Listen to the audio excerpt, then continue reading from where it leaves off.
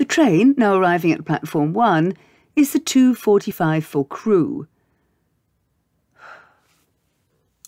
Hardly Shakespeare, is it? I do all sorts of voice work. I'm currently the soothing voice of hemorrhoid cream. In my age, it's the only work I can get. As my ex-agent said in her final email, "You're a tricky age to cast, Tracy.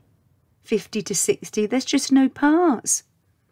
So here I am, using my beautiful chocolatey voice for Lindor adverts and the like. It was Edgar Lopez, theatre critic, who called me the girl with the chocolate voice. It almost got me a part as a Bond girl. Almost. It was about that time I found love, got married and fell pregnant. Not necessarily in that order. I went from having the acting world at my feet to piles of dirty washing and Lego bricks instead. When I tried to reignite my career, I was told I would have to lose weight and work out at the gym to look the part. I went home and ate crisps. It's too hard trying to be the mum that has it all.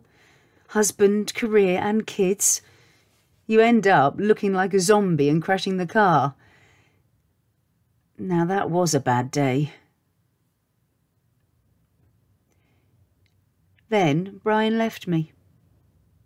For the girl in the supermarket advert. Do you know the one? She dances in trolleys and on top of cars. Stick thin and a good 10 years younger than me. That's when I decided, bugger it. I'm going to give this acting malarkey one more go. I was 40 then and became quite in demand. Sadly, the parts were all downtrodden mum, or mum who's abused by her husband, or single mum who turns to drink. Nearly turned me to drink. All I wanted was a part as a strong, independent woman. We do exist. But it seems that once you turn 40, your independent days are over and you become a drudge. One role, I had 2 lines. Your tea is on the table and you can't go out without breakfast.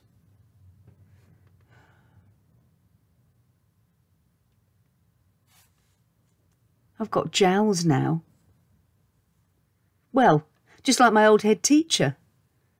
I'm about her age when she took me to one side and said, "Tracy, acting is no career for a young lady," and suggested typing.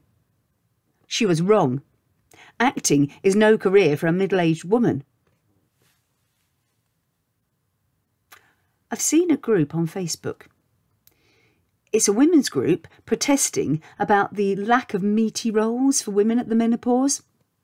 I've joined. I've never been particularly political or a feminist in any way. But this dog can learn new tricks. This bitch is learning fast. I'm damned if I'm going to spend the next 10 years saying, "That irritating itch could be thrush." The train, now arriving at platform 2, is for feminism. All change.